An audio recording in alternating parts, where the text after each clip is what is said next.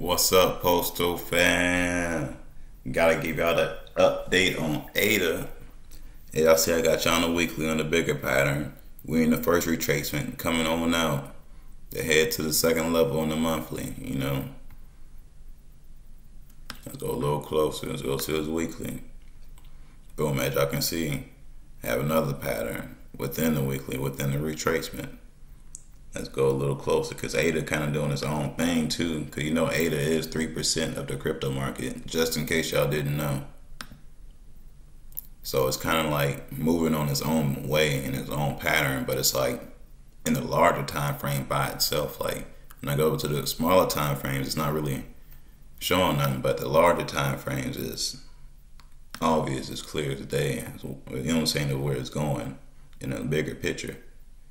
But in the shorter term, it's kind of, still fighting to get above that 100 EMA on an hourly. Jesus. But yeah, like I said, it's doing its own thing. Even on the 4 hourly, we try and get it back above there. But yeah, ADA's still doing good. It's still on its way up because, like I just said, it's 3% of the crypto market.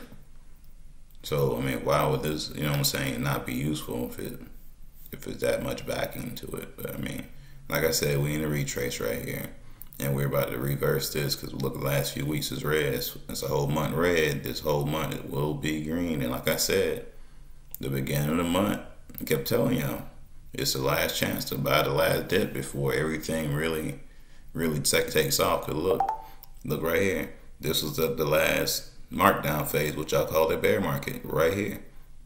And we just broke that, and we're retracing, boom, recovering that candlestick right there on top of it. In the bigger picture, that's what's happening right here.